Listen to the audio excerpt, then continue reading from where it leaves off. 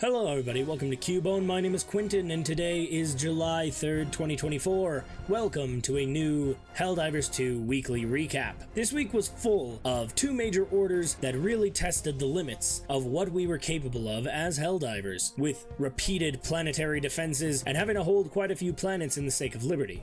Before we begin, however, last week's video did receive a comment by user BenC4346 pointing out something that I missed. On Sunday, the defense of Popley 9 was completed surprisingly fast overnight, and I overlooked this as we had completed Mort at roughly the same time, cutting off supply lines and auto-completing the defense. I don't know how I missed this, but given I can't be in-game 24/7, I'm bound to miss more. If you notice anything, please do comment below, and I will try to correct it, either in the next video or at least in the comments. Without any further ado, let's get into the news. Last Tuesday saw us wrapping up the major order to hold a series of planets to prevent bots from entering Malevelon Creek. Beginning with this week's news, as Wednesday began, first must be mentioned the fall of Nivell 43, a great tragedy to be sure, but the Helldivers were immediately given a new task. Briefing: the terminid hunger to infest and consume new worlds is as endless as their tyranny. Following our recent expulsion operation in the Mirren and Draco sectors, the terminids have now spread to the Falstaff and Jin Z sectors. These regions have long been allocated by the Ministry of Expansion for long-term colonization. This greedy annexation will not be tolerated. Only sparse colonial outposts exist on these planets. The terminids have historically spread towards planets with much higher democratic activity, likely an instinctive threat response. While this new behavior could theoretically be linked to the recent nuclear-aided nursery and annihilation actions, our top behavioral analysts agree that a simple random mutation is the most likely explanation. It is imperative to maintain our focus on preventing the expansion of the terminids. If they are allowed to spread to these worlds, there will be no end to their rampant infestation. A rough equivalent to the last major order, but now we must hold two sectors with the planets Urson Sands, Boar Rock, Pandion 24, Fact Bay, and Akamar 4.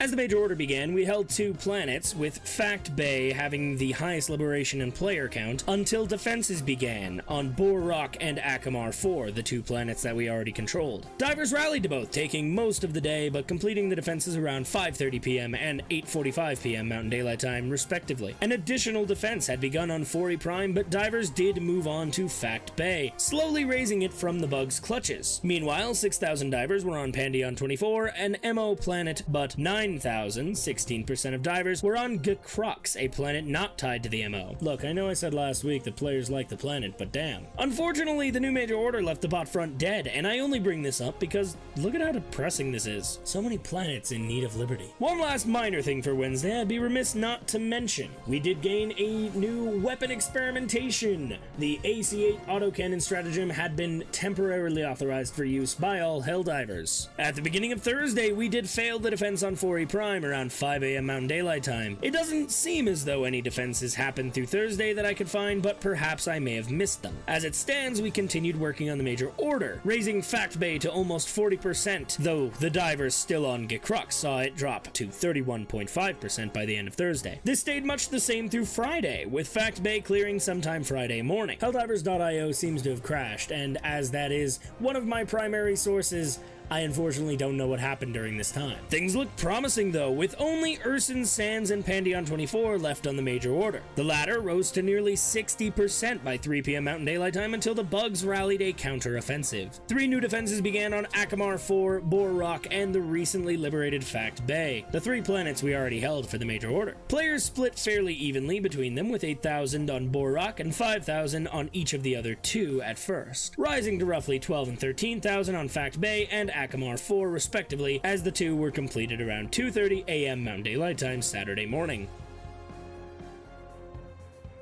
Boar Rock took a little longer, rising to over 19,000 by 11:40 AM as it too was completed. Divers were not letting the bugs gain any ground, but that wasn't enough as divers got Pandion 24 to 75% by noon and completed the planet by 10 PM Mountain Daylight Time. This was at the expense of a planet in the center of the bot front as Crimsica came under attack around 4:30 Saturday morning, rising in players through the day, but even as we took Pandion 24 and the player count on Crimsica jumped to over 12,000, opened at 10 p.m., we were still behind on the liberation rate. It wasn't clear if we'd be able to save it, but if not, it'd be for the greater good, with over 23,000 divers on Esker. The planet was blocking our access to Major Order planet Urson Sands and leaving Boar Rock vulnerable. We needed all the divers we could get there, even with 3 days left on the Major Order. The bugs weren't going to make it easy on us, however, as around 4:30 a.m. Mountain Daylight Time, Krimska was lost, followed by 2 new defenses on Akamar 4 and Fact Bay once again. The player count on the former very quickly rose to over 28,000, fighting back the bugs to almost 86% by 1:30 p.m. Mountain Daylight Time. Fact Bay wasn't faring much worse, with nearly 12,000, raising it to over 30% by the same time. To be blunt, though, divers were making the wrong choice. We should have had as many divers as possible, clearing Akamar 4, as we did, then moving to the southern planet Gatria, which was at 32% with only 2,000 divers planetside. If we had taken that planet, it would have stopped the attack on Fact Bay and prevented further attack on it, allowing us to focus on Esker, which was only at 6% with 6,000 divers planetside. We only had 2.5 days before the Major Order expired, and our progress was faltering.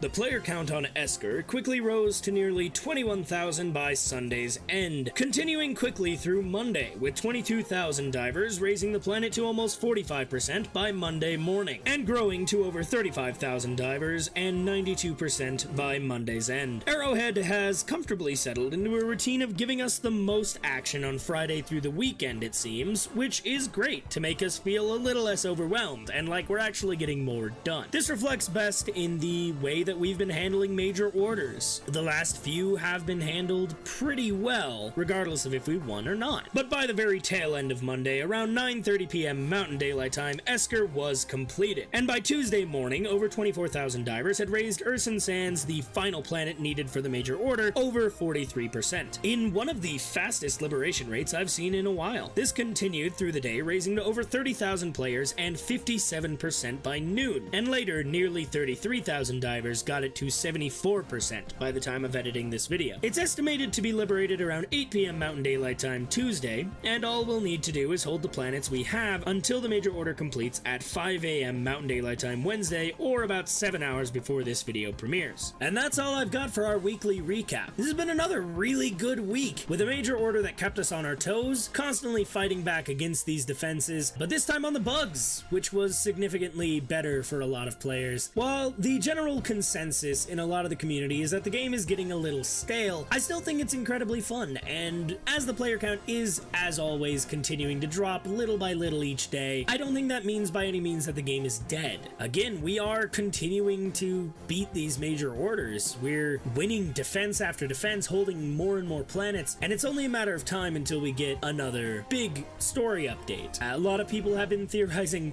since the game came out for that big update to be the Illuminate, and I really think adding that third faction will do a lot for the game, so here's hoping that we get to see that soon. I should take this off. It looks stupid. But as for me, while these weekly updates are planned to continue for the time being, I am going to be wrapping up on the Helldivers Tuesday streams. I'm not really planning on doing them anymore. It'll help me get a little bit of extra time to get these videos edited and maybe get them out Tuesday night, but no promises there. Just keep an eye out. But aside from that, if you're ever watching and wondering, hey, this guy only uploads once a week, how can I see more of his handsome face? Well, not only can you subscribe and hit the notification bell here and get notifications every time we go live on Thursday, Friday, and Sunday, and potentially still Tuesday, we'll see. But you can also go to my Twitch channel, which is a little bit higher quality of the stream, and there are built-in alerts whenever somebody follows, and I'm planning to add some more stuff in the future, so please go check that out by all means. We're currently playing through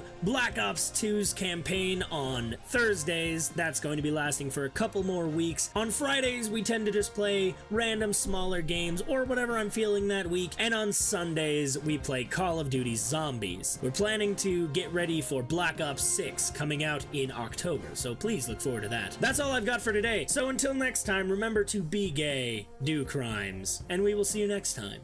Bye-bye.